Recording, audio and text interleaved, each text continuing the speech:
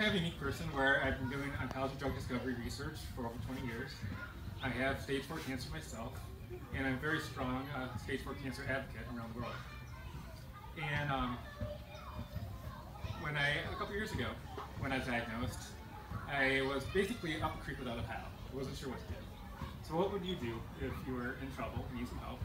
Well, you start calling around your social network. And my social network is other scientists. And so I emailed the president of AACR, which is the American Association of Cancer Research, which is the world's biggest organization for cancer research. It's huge. 50,000 people belong to it. And I said, hey, I'm in trouble, can you help me out? And his name was Jeff Wall. He said, I'll see what I can do. He then contacted Craig Ventnor, who some of you may know his name. He is one of the people that deciphered genome in the late 1990s. Cover of Time magazine, very big guy. Once again, he said, I'll see what I can do. And followed a tortured path, and eventually it led to Dr. Stephen Strohberger, Dr. Ezra Cohen. And when he introduced me to them in their project, I was totally blown away. Because some of you may have heard about immunotherapies, which are revolutionizing cancer research right now, where they use the body's immune system to fight the cancer, rather than simply poisoning it with traditional chemotherapy. And what they do is very special. Current immunotherapies are off the shelf. The same ones are given to the same patients. They're not personalized. And they don't work for all cancers. And for a lot of cancers, they may only work for 10%, 20%, 40%. There's a lot of room for improvement. And it's my fervent belief that by personalizing them to a patient's individual tumor, they'll be able to increase those odds of getting a response and successful treatment, maybe bring it also efficacious immune cancer types. It really is the next generation of cancer research.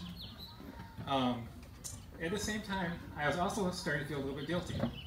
Because as I said, when I was up the creek without a paddle, I opened my iPhone contact list, I had a bunch of scientists in it. And I could eventually be led to a person with his picture on the cover of Time. But 99.9% of patients don't have that available to them. And so what became important to me was UCSD Morris Cancer Center is starting up in the very near future a center for personalized immunotherapy, where patients at the Morris Cancer Center can have access to this brand new technology that's still exploratory and experimental. And they don't need to know a scientist. And they can be really at the forefront of cancer research. And this really will be a world-renowned institution. People will be flying here from around the country and around the world. And we're lucky enough living in San Diego. It will be in our backyards for us to use if we ever need to. And so with that, I want to change the stage over to the real people that want to talk here.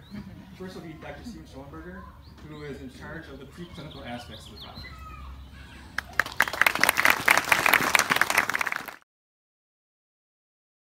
Cells will be different than the person next to them who may have what we call the same cancer, but at a DNA level, it's actually different. Once we understand that, and are you guys following me so far? You're following me?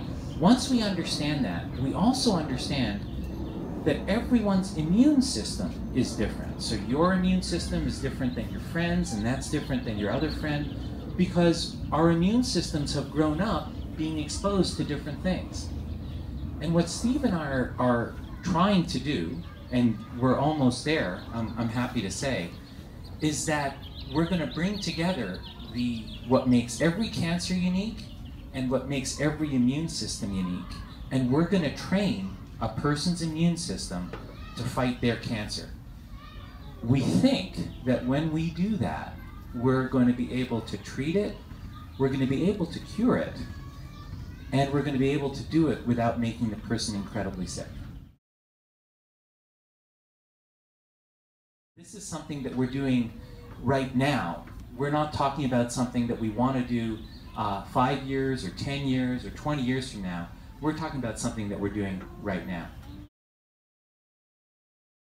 Major needs is just getting the word out there. And part of the reason that we're here today is to tell people what's going on really in your backyard, that there's some of the greatest science in the world going on right here in San Diego, and some of the greatest clinical trial possibilities right here in San Diego, a lot of them homegrown. So get the word out there. Tell people that this is going on. It's going on here. Forever young.